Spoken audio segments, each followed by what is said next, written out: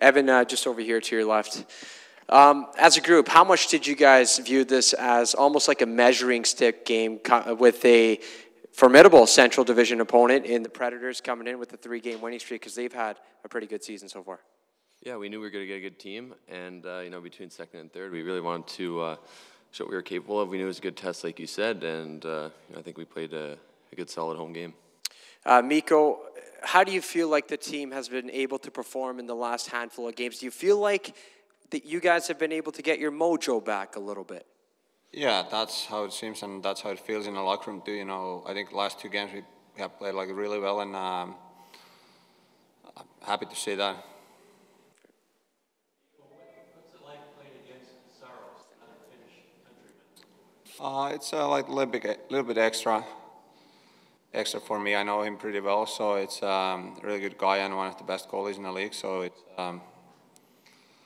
always a great challenge also for me. And do you like shootouts? Obviously you do tonight. Do you like the shootout? Yeah, sometimes you like, sometimes not, but today was our turn. Thank you. Mikko, it's a pretty dramatic turnaround here for your group, piecing together a few wins in a row. How far do you think this will go to rebuilding your confidence to closer to where it was earlier this year? I think we learned our lesson. We can't look too much ahead. We have to go it's cliche, but it's so true that we have to go one day and one game at a time. Otherwise, our focus is not there, and I think that's the main thing.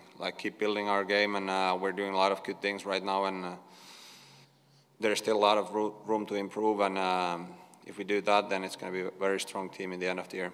Evan, sorry if it's awkward because he's sitting there, but in each of the last few games, Mikko's had kind of those 1 or 2 saves in those critical moments that have given you guys that time and space to be back in it. Just how crucial are those moments? Yeah, they're huge. Those are the, kind of a make or break point in the games. Those are huge saves. He's been doing that for us a lot this season, especially the past few games. He's been a rock back there, and he's really kept us in a game, and I think he's won us games as well. Hey, Evan, these streaks are kind of weird. The last 2 games are overtime and a shootout. Could have gone either way, but it goes your way. A few weeks ago, all these games are going the other way. Is there something you can pinpoint that why it's falling your way the last little while, and maybe why it wasn't before? No, I couldn't tell you what it is. I think things are bouncing our way. There was games in that streak where I think we deserved to win. Bounces weren't going our way, and now we're getting the bounces, and we're really playing as a team. I think that's going to keep getting better, and we're going to keep improving. And some of the guys have been talking about it. I mean, you guys quite regularly fall behind 1-0, and it doesn't seem to be that big of a deal. Your ability to kind of hold it steady and get back and tie it. I mean, how much has the previous experience kind of helped you in that, and how valuable is that? Yeah, big time. I don't think any team likes to go down 1-0 early or at any point in the game, but we found ways to battle back, and I think that's good for our confidence. We know we can do it, and throughout the whole game, as long as we stick as a team, we can, I think, come back from anything. Mikko, can you talk about the Duchesne shootout move?